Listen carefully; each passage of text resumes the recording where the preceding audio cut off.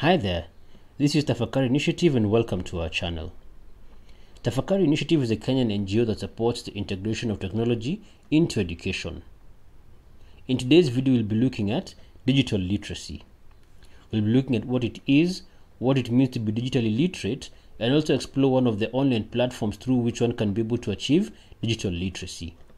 Stick with me and let's see what we discover. So what is digital literacy? Digital literacy is defined as the ability to find, evaluate, utilize, share, and create content using information technologies and the internet. When someone is digitally literate, they are able to understand computers and IT. They can use this to create content such as documents and videos, and they can be able to share content with others. In addition, they can be able to go online and find resources and content on the internet, evaluate such resources for suitability for their needs, and also integrate such content into their activities. To be able to explore digital literacy, we'll be looking at Microsoft's digital literacy site, and we hope that you'll find this journey informative.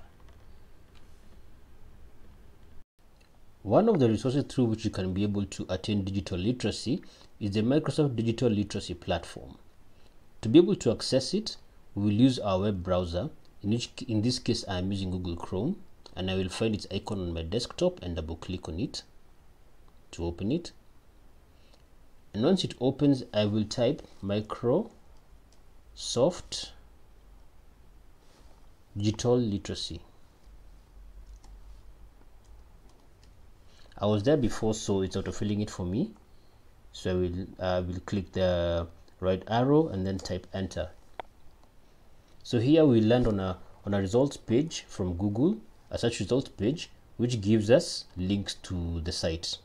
So we can see here digital literacy Microsoft, and we'll click on that link, and it brings us to a landing page for the website. And here basically there are various language options because this is meant for a diverse audience. We can see Arabic as well as other languages such as Portuguese, as well as German and French. So we'll choose UK English. Once you select the language, there's a variety of options on the page. We can see a link to start the course. There's a description of who the course is for, and also the chance to earn a certificate. So the certificate in question looks something like this. So once you're done, you'll take a test, and the certificate will come out in your name with a certificate number that is unique to your certificate. So right, let's get to the site and see what we discover. So let's start the course.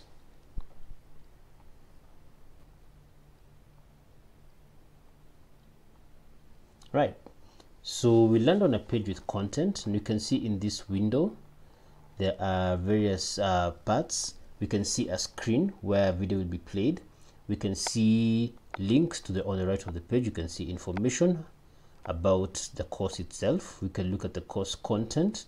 We can also look at resources such as Microsoft Office, and also coming back to this, we will find a menu where we can be able to see the course content and the video that we want to play. The content on this page is actually videos, so we can start with the first video, which is what is a computer. So let's click on that, and then once that loads on the window to the left, we click play. Hardware includes so let me move it back to the beginning. Computer, such as the monitor. And you can hit already playing. So basically this is used everywhere around us. You will find them at work. So if you find that it's very loud, you can come into these icons on the screen. You can increase the volume or decrease it. You can use this button with network to select the quality of video that you want depending on the speed of your connection. So if you've got a good connection, you can do 720p, which is very high quality. But if the connection is not very good, you can use anything from 360 to 180p, which is suitable for connections that are not very stable.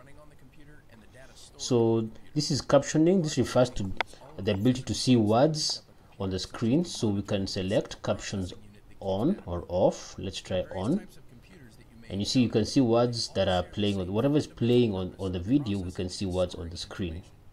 Also, we can be able to download the video, and here it gives us various options. We hope you enjoyed watching this video and welcome your feedback, so please feel free to leave a comment. Also, please share the video and subscribe to our channel. Thank you and have a good one.